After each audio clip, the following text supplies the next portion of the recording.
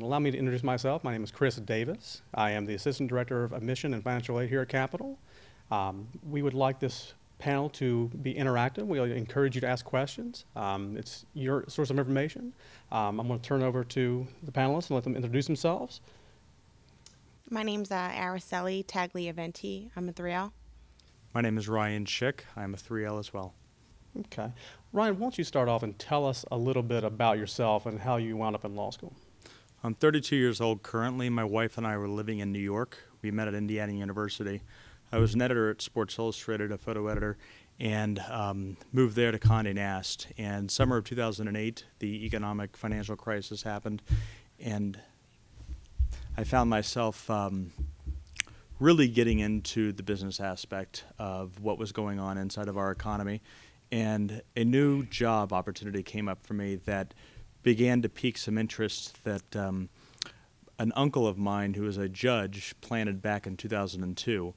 I began looking at law schools. My wife being from Ohio, and in retail, she said, you can go to law school anywhere you want as long as it's in Columbus. And so I had two very good choices, and it was Capital or Ohio State. Opposite to Ryan. I went to an all-women's independent college in New Jersey, and I knew early on that I was going to go to law school, so I decided to stay in New Jersey and go to school because it was the most affordable thing. And in looking at different law schools to go to, Capital just kept coming up on my LSAC preferred list, like you put in criteria for what you expect in a law school. And I kept thinking, well, I've never been to Columbus, Ohio, but if they keep coming up on my list, they must be really good. I came and I visited, and I absolutely loved everyone here. The staff and professors were very, very friendly, and they gave me what I was looking for, which was one-on-one contact with professors. Law school's, different than being an undergrad. It's different than grad school.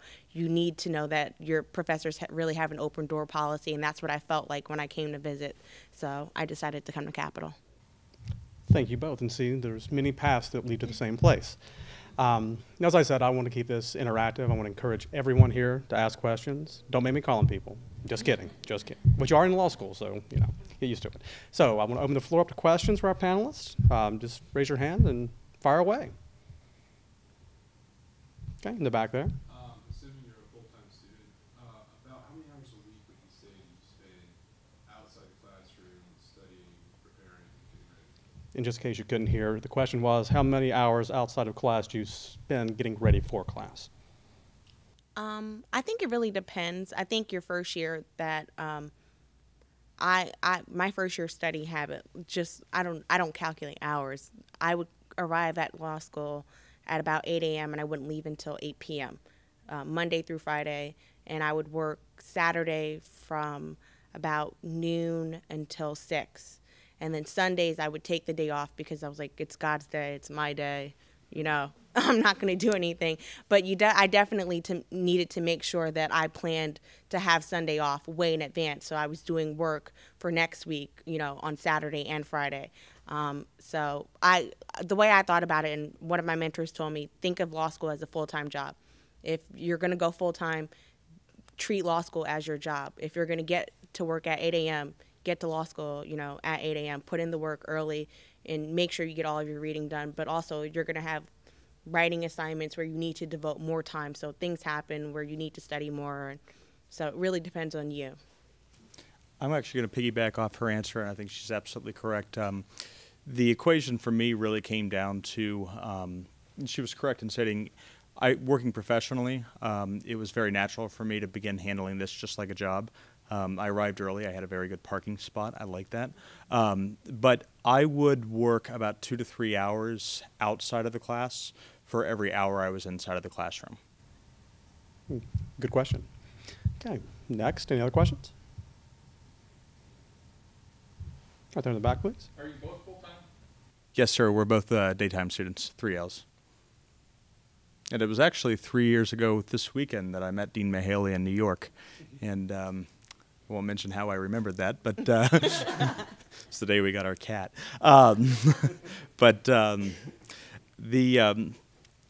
One of the reasons and what I was looking for in Capital my father-in-law was professor and a dean at Ohio State, and so there was there was not pressure, but there was encouragement to look at Ohio State across the town. Excuse me, but I contacted both schools' offices of professional development, and if you're very serious about attending law school and you have an idea of what you want to do, any school you look at, especially the school's office of professional development, come up with a series of 3 to 5 questions. Call them, describe what you want to do. And I called, at the time, Assistant Director Sean Beam, and picked up the phone and began describing what I wanted to do and what I wanted to get out of law school. And he said, well, we have a graduate. He graduated here in 2003. He's currently working at the White House. Let me see if he'll spend some time talking to you. 15 minutes later, he called back, and the next morning, which was a Saturday, I was surprised. He was working at the time for the vice president. He called and he gave me 45 minutes of his time. It was that level of enthusiasm that I saw firsthand out of a student that really geared my attention here.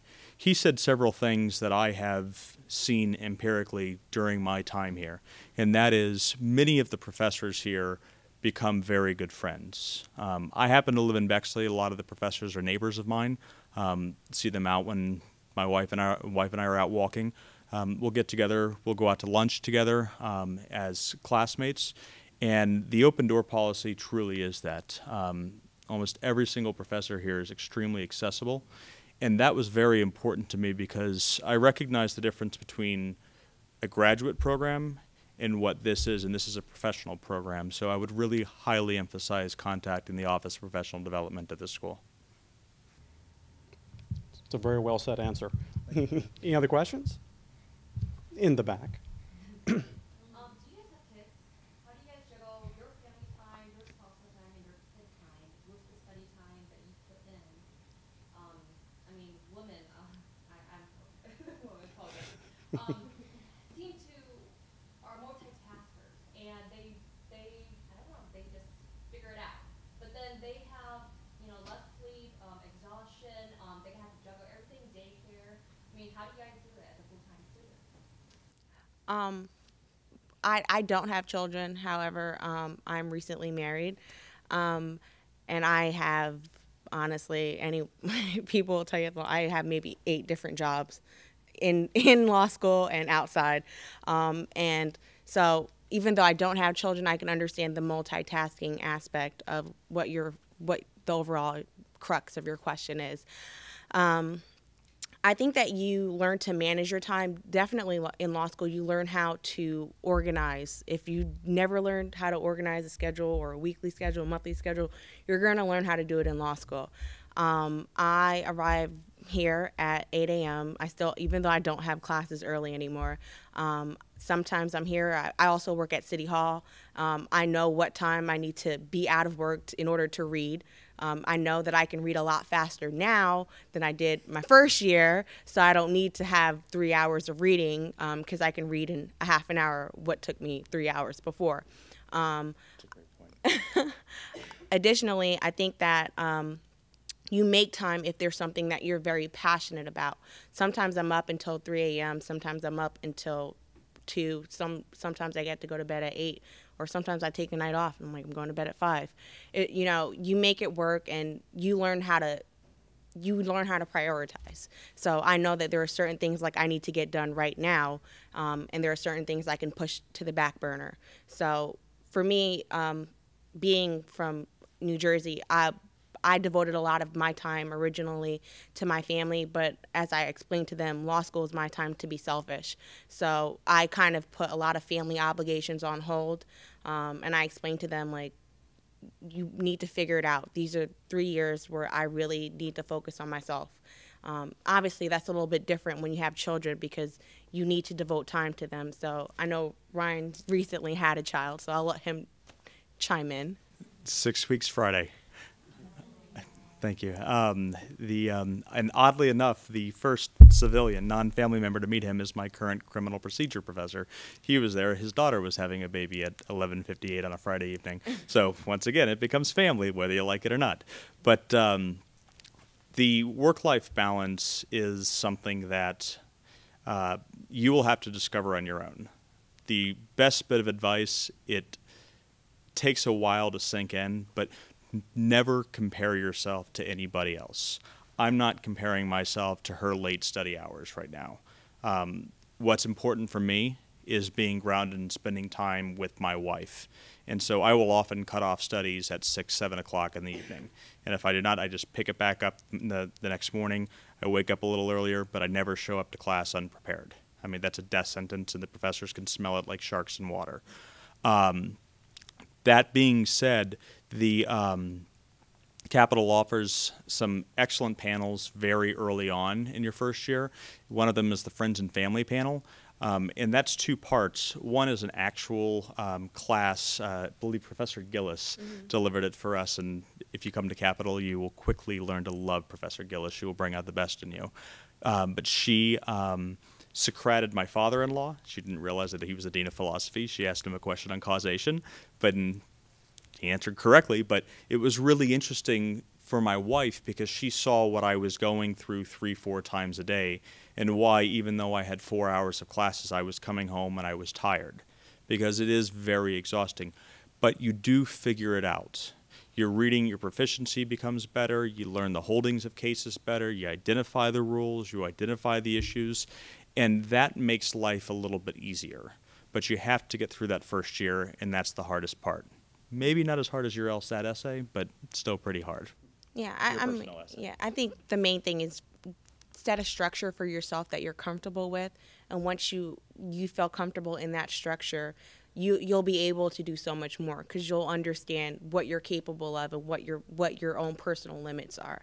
So it's really about being self-aware of what your capabilities are. Now, I'm going to ask a question myself, if you guys don't mind.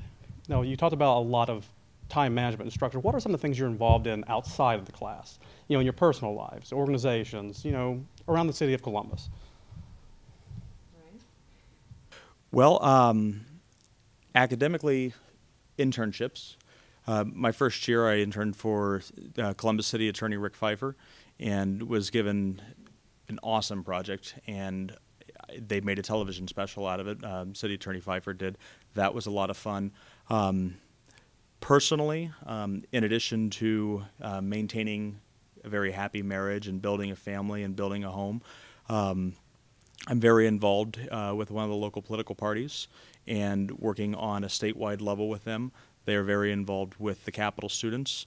And you might remind me of something else, but I'll pass this off to you. I do work study here at the law school. I'm on Journal, Moot Court, BALSA, which is the Black Law Students Association. I'm the president of that. I'm coordinating the peer advisor program here. That's what I do here. I also work for City Attorney Rick Pfeiffer at City Hall, and that's all I can remember right now. And breathe and relax when you have the time, right? Yeah. Yes. Next question? Sure. What's the academic year like? I assume it's, what, semesters? Tell me about, do you go to class during summer, trying to speed things along? Not that you want to get out of law school. I'm sure you both love it, but tell me about the academic year. The academic year, I think, honestly, the first year is the hardest year. Well, it was for me anyway. I will say it's definitely a different way of learning. And I don't think that anyone can ever tell you enough for you to prepare for it. It's kind of like once you get into it, it's like, wow, this is really different. But it's definitely also a lot of fun. As Ryan spoke about, you do get the opportunity to meet with a lot of professors, and a lot of professors will become your friends outside of the classroom, and you know, a person that you dread to meet in the classroom sometimes. But they're always there, and they're always able to help you when you need help or if you need advice. I chose not to take summer classes my first summer out of law school because I worked at a mid-sized law firm downtown, and it was fortunate enough to have it be a paid position, so I needed the money, so I went with that. Our stories are, in fact, very similar. as I stated before, I worked for City Attorney Pfeiffer for summer, so I did not take any summer classes that summer. When I found out that, as planned, we were, having a baby, decided to load up this semester to take advantage of my wife's maternity. Now, need not get any further detail, but decided to take one intensive course this semester, a negotiations course. We went to class from 8 to 1, if I remember, but did an entire semester in 1 week. That was fantastic. And then also did my advanced legal drafting course over the summer as well. So I did 2 classes, and this semester I'm taking 16 hours. But first semester, and for the students in this room, prospective students, your first week you will likely hear this: tell your parents you will talk to them after Thanksgiving. And if not after Thanksgiving, after finals. They will have to make sacrifices, and I'm saying that to all the parents in the room. They love you, they're thinking about you, but it requires a sacrifice to succeed. One of the best feelings is one of the oddest feelings. First semester, waking up the next morning after finals and not having anything to do was really weird. It felt like a vet or somebody who would come back from war missing a limb. Like there was an itch, but you just didn't know where to scratch it. But it's very busy. It's very time consuming.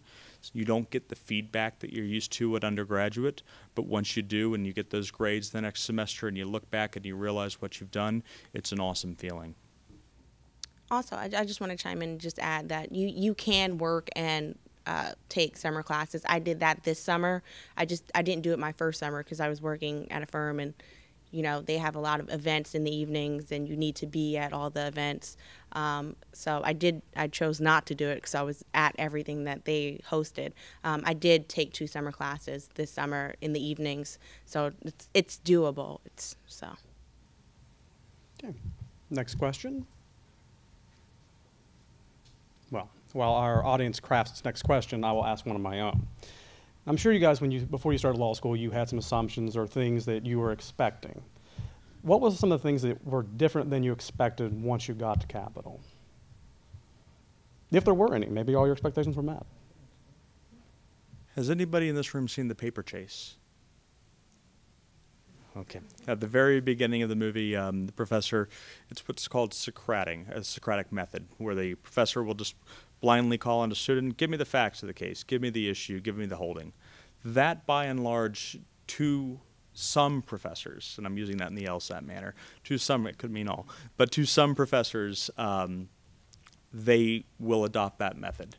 What was also very interesting is how other professors took a more hands-off approach, and they allowed the students to lead the discussion. And I actually found some of those to be many of the most enlightening conversations that we had in class. Is there anything that you could add to that? I think I thought that everyone in law school was really smart. And Smarter than yourself? Of course. I'm the smartest, obviously. But I thought that, everyone here is going to be really smart. Everyone's going to be on their A game. It's going to be really competitive. It's going to be dog eat dog. I won't be able to get a word in, and I'll feel, so small. And I really did not experience that at all when I came here. I found that the professors were very engaging, very welcoming, very concerned about how you were doing, how are you coping. And you also meet a lot of friends, and you meet people who want to work with you. A lot of people started study groups the first day, started helping each other outline, helping each other make rule statements, and I was just so amazed by the friendliness of everything. So it's really not that competitive as compared to certain other law schools. And lastly, the writing style. In journalism, it was always inverted pyramid. In law school, they call it IRAC, issue, rule, analysis, conclusion. I will readily admit that's where I struggled with, after 10 plus years in journalism. But the legal writing staff here is outstanding. I just was not, my very first paper I did for ASP, and that's another program that I attended early on, where you go to school 3 weeks early, and it's kind of like a law school boot camp. But my very first paper by Professor Coble, I received an NA.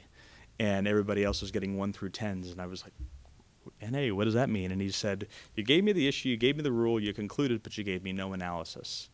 And it took me a while, it took that to sink in, because you realize that, in Professor Distelhorst's words, if you'll get to know him, you'll love him. You have to hit somebody over the head with the law. And I think that that's something that we're not used to coming out of graduate school or coming out of undergraduate or any other program for that matter. You're here in a law school, there has to be a winner and there has to be a loser, and stand on your own feet and decide that for yourself in your finals, because that's something that took me a little while. It affected me, but once I got the hang of it, it was a lot of fun and it was really empowering.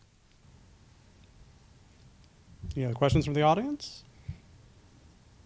In the back again. Now, okay, going through your struggles in classes and so on, have you guys ever experienced like a day where you just want to go home and just cry because you know it's overwhelming, it's challenging, I mean the struggles.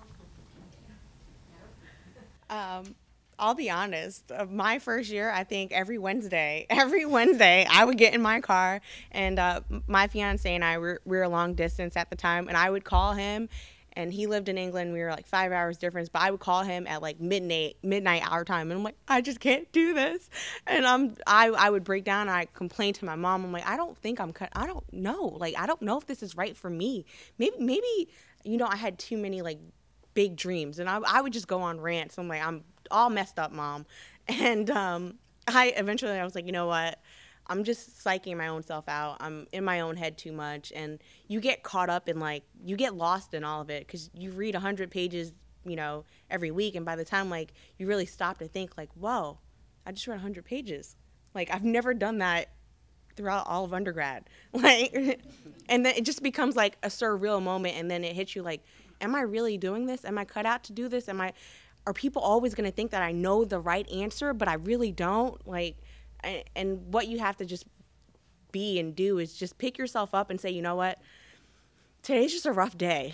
Tomorrow's going to be a lot better. And generally, it is always really better for me the next day. But for me, my first year, it was every Wednesday. This semester, you know, it's every Monday whenever I have tax. So there are always going to be hard days, but you pick yourself up, and you know if this is something that you definitely want to do, you'll find that motivation within you to keep going. So I really like your question, and if I may speak to all of you, just there really was a day I was ready to walk away, and I called my wife. I walked out to the Broad Street front, and I just said, you know, it was halfway through my second semester, and I did well first semester. I had one class I didn't do so well in, and I said, I'm going to pick myself up. I'm going to do this. And I felt like I was starting to get some traction. And our motion for summary judgment comes out, and as a 1L, that's your big paper. Well, I submitted it to Twin, which is an online Westlaw utility that a lot of professors use, and I submitted it at 9:05 for a 9:30 or 9:15 for a 9:30 deadline, and 9:20 no email, no automatic receipt. 9:25 no automatic receipt. 9:26 hitting reload. 9:28 hitting reload. Taking screenshots, emailing the professor, hitting reload. 9:32 paper rolls in, and I've lost 25 points on 100-point paper. So the best that I could get was a 75%. And you spend weeks working on this paper. And I came up with a legal argument I was very excited about, and went up against one of our students I know who is in the top probably 5 students in our school. So I really wanted to show him that I could win. And I already lost even before the paper was submitted. And I went to a professor who was here at the time, Professor Bodine, and went into his office, and man, I think Kleenex stock went up that day. He said, go home, nap. Go home and nap. And listening to him, but not really listening to him, I went down to Professor Blocher, and I said, Professor Bodine says to nap, but I'm ready to quit. Thank you very much. This has been a great opportunity. And she looked at me in the face, and she just said, I was wondering when you were going to come to me like this. It took me back. I was just like, well, what do you mean? And she said, well, almost every student in your class has come to me at some point, male and female, and broken down.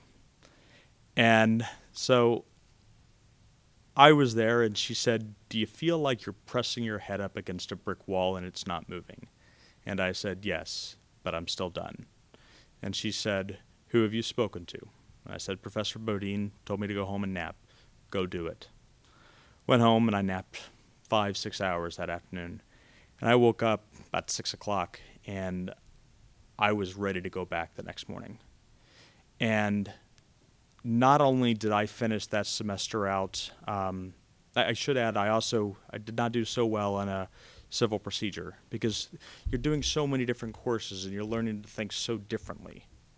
And again, I was so removed from school, and I was getting my tail whooped by a lot of students who were coming out where studying was very natural for them, and I had a wife that I wanted to go home and spend some time with, and that was very important. And so maybe that impacted me. But on my final exams, I got 4 A's at the end of that semester. Something clicked. Something changed. The one class I really, truly wanted to ace in this school was con law. And I got one of the highest scores Professor Beatty has ever given on a final. I had the highest turnaround in civil procedure. I went from an F on my midterm to a C+, which means I basically aced the essay. Something clicked because I didn't give up, but the school didn't let me give up either. So it's not easy to say, but that's the truth. That's what happened. And I think that any other school probably would have just pushed me out, but the school didn't. And so there. And this is being recorded, so. Well, unfortunately, we are running short on time, but I want to ask one final question to each of our panelists. If you could give each of these people in this room one piece of advice as someone who has been where they're sitting right now and is now sitting where you're sitting, what would it be? I would say that if this is your dream, go for it.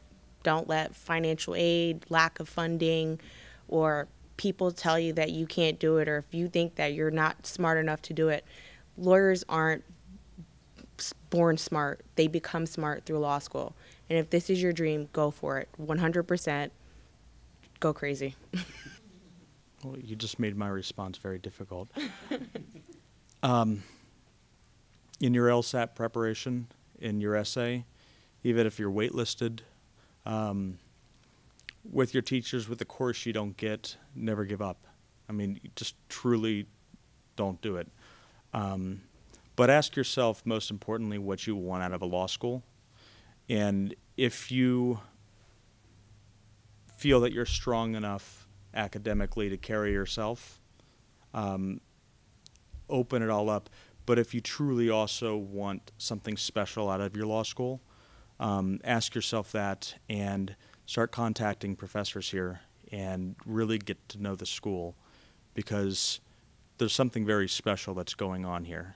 And I'd like to close with the statement that the student who was working at the White House said that day. I may repeat myself here, but he did say that he would take the top 10% of this school up against the top 10% of any other school. And having worked in this community and having sat in on lobbying meetings, that's where my interest is, on the Hill, and seeing other people like myself, not just from Ohio State or other schools around Ohio, but there was a student this summer from Northwestern, et cetera. I felt in many ways more prepared because this school is very practical. And I think a lot of the students confuse theoretical law for practical law, and I think it makes a world of difference. Thank you. I want to give a round of applause for our panelists here. They both did a very, very good job, and we thank them very much.